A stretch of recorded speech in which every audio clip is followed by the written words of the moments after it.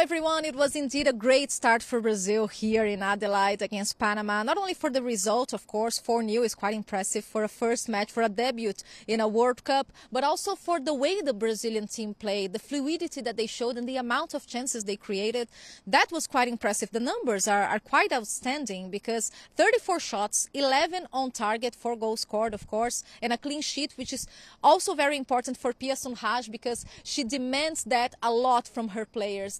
The awareness, the tactical awareness and the solidity back there. And the truth is Panama almost didn't create anything, especially on the first half. And of course we have to talk about Ary Borges, the player who scored a hat-trick in her debut in a World Cup. Look at that. She's only 23 years old and she was outstanding for Brazil. She's one of the faces of this renewing process that Brazil has been going through under Pia Sundhage in the past 4 years. So it was quite special to see Ary scoring 3 goals and making history for Brazil in a World Cup, of course. But all the players, we spoke to them after the match in the mixed zone, and they're very aware that against France, for example, things are going to be very different. They're going to be they're going to be more tested, especially the defensive line, because France creates more chances, of course. But now they're really enjoying not only the result, but the way the Brazilian team played, the maturity that they showed.